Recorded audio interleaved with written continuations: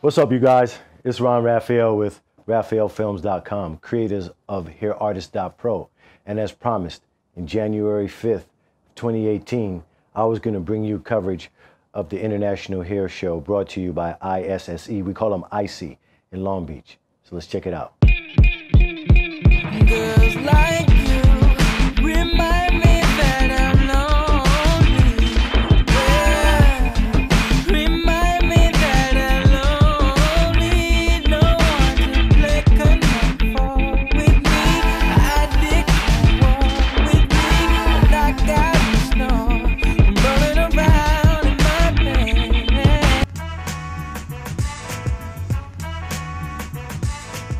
Now, a couple things stood out right away. Well, besides it was a beautiful day again in Southern California, it was not too many people. I got choice parking right away in an unmetered spot. Thought I was just lucky, but as it turned out, it was indicative of what the day was going to be like. So we started droning, and by the time we made it inside the event, we realized, from my perspective anyway, because I've been a hairstylist in Long Beach for over 17, 18, 20 years, that there was at least 1 to 2/3 of the people that were normally there at these shows.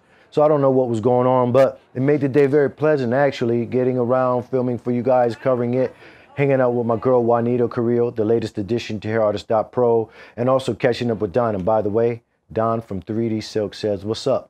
See you guys. July 29th and 30th, Palm Springs, California, at the Western Mission Resort.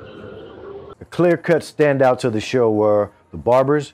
They almost took the place over. They were on every professional presentation stage along with the rest of the stylists, including braiders. Braiders doing braided styles along with other fashioned updos and so forth, but braiding was definitely the other champion of the day. They had barbering competitions. I covered that, but by and large, I covered the floor, which was very easy to get in and out of. It was real nice, being that there was 1/3 to 2/3 of the people, but the quality of the show didn't let off at all.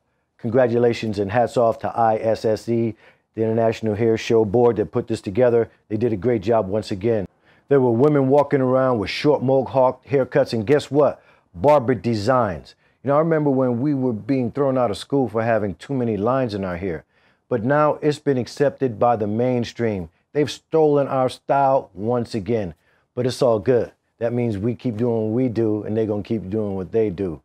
You know, the creators and the imitators. But back to the show. So those two things did stand out right away, those three things, that the scant number of people, the barbers and the braiders. But beyond that, it was a very nice show, as I said before. The admittance fee was what?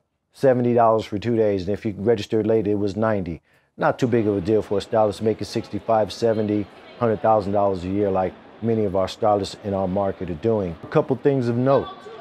One, I hung out with my girl Juanita Carrillo, the latest addition to HairArtist.Pro, and she'll be doing editorial makeup for you guys in front of the camera, and she'll be part of many of the editorial shoots, videos, and all the work we'll be doing behind the scenes. So what's up to Juanita Carrillo, and you'll be checking her out very soon for classes and so forth. Also, Don from 3D Silk, he says, see you in July at his event. I'll see you there too. I'll be teaching barbering. All right, guys, this shit is done, man. Excuse the language, but I'm out of here. That's it for this edition of HairArtist.Pro. Remember to sign in down below and stay connected, and also to tell a friend. Until next time, it's RRaphael with RRaphaelFilms.com. And that's with 2 R's. Peace.